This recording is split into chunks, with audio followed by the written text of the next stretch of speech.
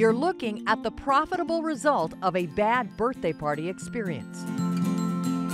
These are temporary tattoos, but if Tina Roth Eisenberg has her way, you'll just call them Tattlys. And I actually don't really understand how I got here, but I'm really loving it.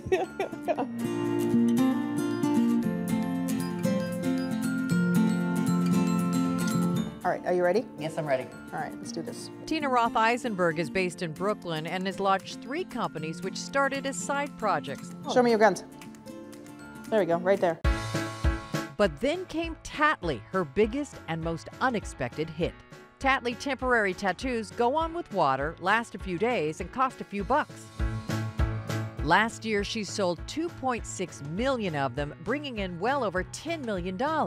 But the idea for silly tattoos was born out of outrage. It was in spring of 2011 when my daughter came home from a birthday party and asked me to apply these really incredibly hideous temporary tattoos on her arm that were in the goodie bag. And they were such an insult to my Swiss aesthetic that I said, I need to stop complaining about this and I need to just change this. So wait. You were outraged at the quality. I couldn't handle it.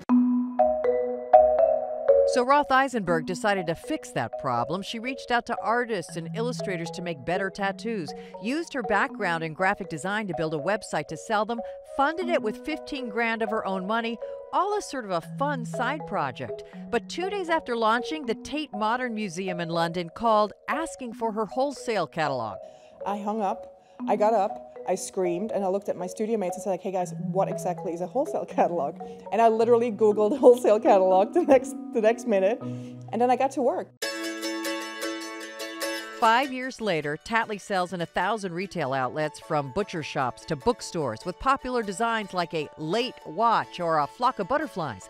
The company makes custom designs for places like Christie's and the White House Easter egg roll. This self-described accidental entrepreneur is making a profit, though margins are not as fat as they could be. She says it's more important to pay a higher wage, to source a lot of work in the U.S., and to give artists a royalty from every sale. $800,000 in royalties over 5 years. I'm not going to save the world with temporary tattoos, but what I do is I support artists that try to make a living with their craft. Up next, floral tattoos which have a fragrance. How much do they cost? I should know this, but I don't know.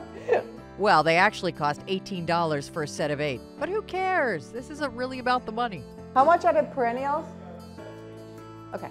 All right, so now I know.